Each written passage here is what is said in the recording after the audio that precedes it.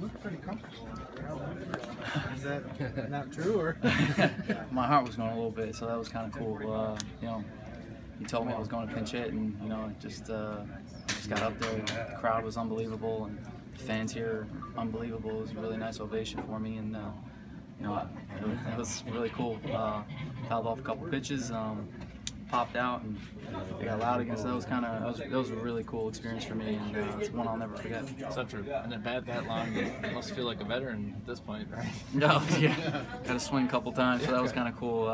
After especially not seeing the first two pitches, I felt like he was throwing 112. So, but it was good. You know, thought it was a pretty good at bat.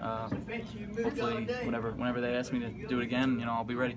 You mentioned the fans. Is that obviously, even though you fly out the left, it's pretty cool to get that kind of applause. Yeah. You making out, I guess. That's definitely the loudest I've ever heard a stadium for you know, for an out. So that was kind of cool. You know, it's nice that the fans behind me. So that was a really cool experience. Do you feel like you got some jitters out now? And yeah, 100%. Now it's you know, I was okay to be you know, a little nervous today. Tomorrow I'm gonna go into it like, you know, I've been here for a while now. You know, I gotta act like I belong here. So that's what I'm gonna do. Said you'd remember this for a while, Zach. What's the picture that sits in your mind from today? The crowd, honestly. You know, that was really cool. The crowd was unbelievable. So you know, that's something that'll stick with me forever. You know, like, pop out to left and kind of went very loud. So you know, that was really cool. I appreciate that.